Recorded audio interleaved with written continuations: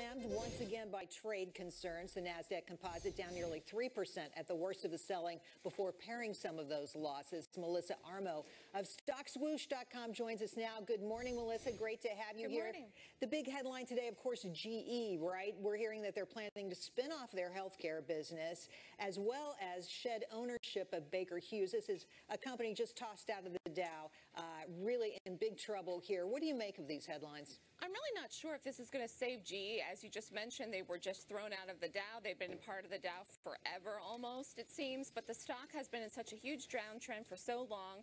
They haven't been able to do anything to turn it around. They're trying to save money and cut costs wherever they can. So I guess selling this piece of it is probably only going to be the beginning. They're going to try to probably sell other pieces of their business as well. Unbelievable how quickly that company has come apart. I know. Let's move on to other sell-offs, okay?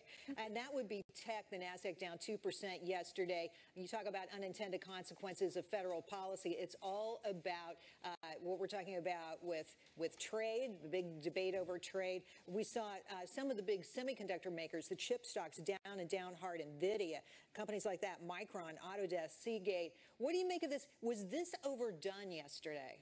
I don't think it was overdone. I think these stocks have been in strong uptrends. They've rallied nicely. NVIDIA is one of the strongest stocks in the market. Apple, too, that fell yesterday. You saw pretty much most of the S&P fell yesterday when the market opened down and quite down a lot. And we had a big sell-off yesterday. And that creates panic for everybody that's in all of these big tech stocks long. And people are up. Just, think about it. If you were long Apple, if you were long NVIDIA, if you were long any of these stocks, you're taking profits. So what's happening is people are worried. They're worried about all of this news that comes out literally almost every 2-3 days about the tariffs, what's going to happen next. And I think Friday is going to be the next day to watch this week. Friday, there's going to be more information about what's really happening with the Chinese tariffs. Are we going to put more tariffs and restrictions on China?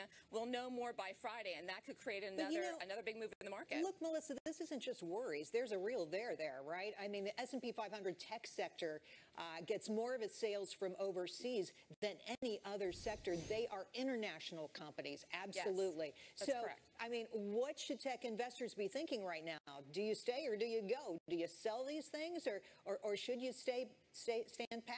It depends on your time horizon. If you're a long-term investor, there's nothing to worry about here. And I think overall, the policies of the Trump administration, what they're trying to do is make it more fair for U.S. corporations to compete in the overall broader market and for these companies like in China to stop stealing our technology and the trade secrets. So the problem is that Trump is doing all of these things for in the long run. It will help companies. But in the short term right now, you've seen these market reactions of the volatility that's created a sell-up. But in the long run, people should hold. If you're in positions temporarily, you may want to take some profits. It depends on your time horizon. Right. And now we've got investors moving into what they think are safe harbor.